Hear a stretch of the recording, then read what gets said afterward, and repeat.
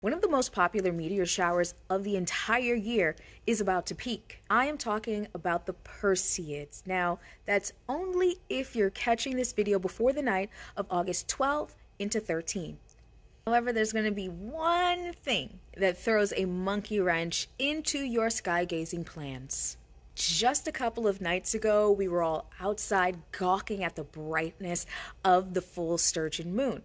But we're not too far off from that. The moon will be over 3/4 full. That will decrease the amount of meteors we'll be able to see on the peak night of the Perseids.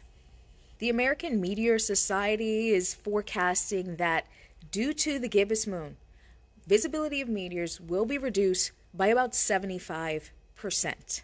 Digging into their website a little bit, I found normal rates seen from rural locations 50 to 75 meteors per hour at best. So we're talking maybe up to 20 meteors per hour with that significantly reduced visibility due to the moon.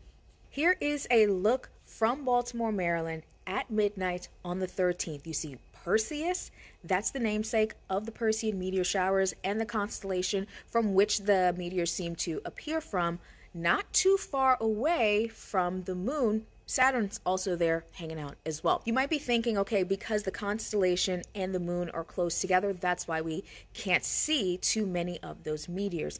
Not so much, because you can see the meteors flying anywhere in the sky, but the moon is also brightening the entire night sky as well. So because of that, it's washing out the whole sky, so only the brightest of the Perseid meteors will be able to be seen. Looking ahead, the Orionids is going to be the next major meteor shower that will be active. And it appears, according to AMS Meteors, the moon will be 2% full on the night that the Orionids peaks. Are you still going to try and catch some Perseid meteors on the peak night or any night thereafter, even with this anticipated decrease in the amount of meteors you'll be able to see? Thanks so much for watching, and I'll see you next time.